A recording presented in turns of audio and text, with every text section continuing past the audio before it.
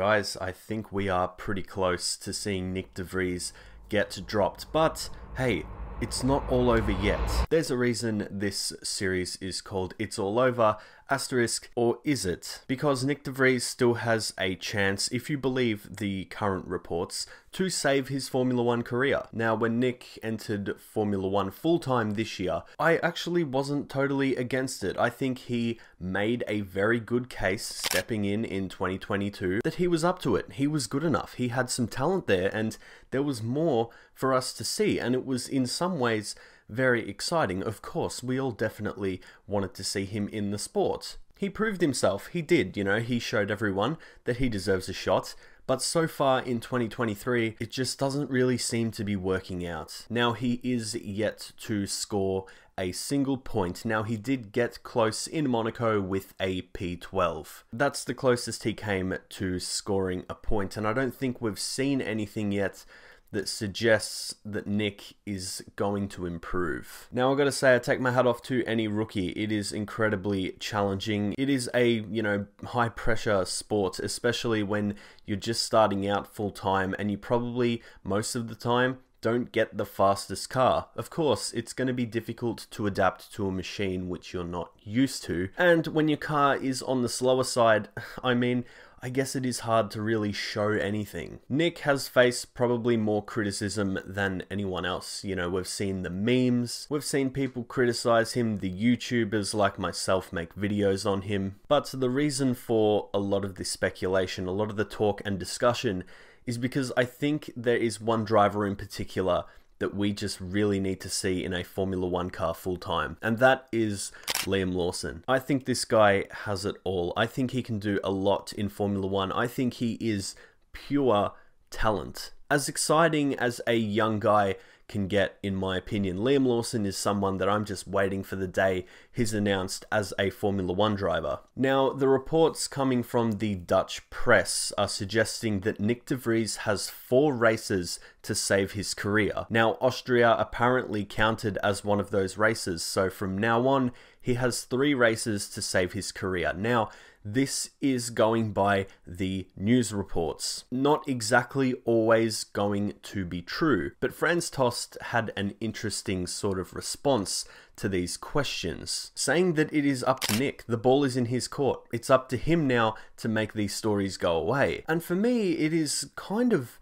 a bit of a confirmation in a way. That's just how I see it. That's Franz Tost for me saying, look, it's up to Nyck now to save his career. That's how I read it. I also want to show you a post on Twitter that I saw from a podcast. It is a small clip. I want to put it in the link below so you can actually go and watch it on the person who's posted it. I just don't want to paste it in my video. It was on a podcast hosted by Kunal Shah, who spoke to Helmut Marko. Now, he asked if Helmut Marko and Christian Horner ever disagree on drivers, and Helmut Marko went on to say that the most recent one was Nyck de Vries, and so far Christian Horner has been right. Again, you need to think, is the sort of Red Bull institution losing hope now in Nyck de Vries as well? Now, a lot of other people have brought up Daniel Ricciardo as a possible replacement. I think that that is also possible, but the Dutch media reports are suggesting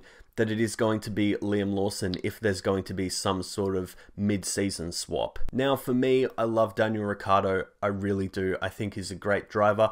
I have a cutout of him behind me, a cardboard cutout of Daniel himself right behind me. But for me, it has to be Liam Lawson. I think it just has to be him. I think that coming in mid-season might be a little bit risky, but with drivers like this, you believe in their talents and their ability to adapt. I think Lawson has performed everywhere he has gone. Of course, we saw it in Formula 2, we saw it in DTM, where he nearly won the championship in his first season, and Super Formula, winning on his debut. Super Formula is known to be very competitive, very feisty. Liam walks in and wins. This is a driver who I think is incredibly adaptable, built for it, up for it. These are the drivers I want to see in Formula 1. It is a bit disappointing though for Nyck de Vries because I wanted to see him in Formula 1. I wasn't against him coming in. I thought it was justified, I thought he was ready and he deserved his shot. part of me wants him to improve over the next few races, because who knows, I've always said, and I kind of do stick by this, I think you need to give a rookie 2 seasons. I think that that is a fair way to gauge where a driver is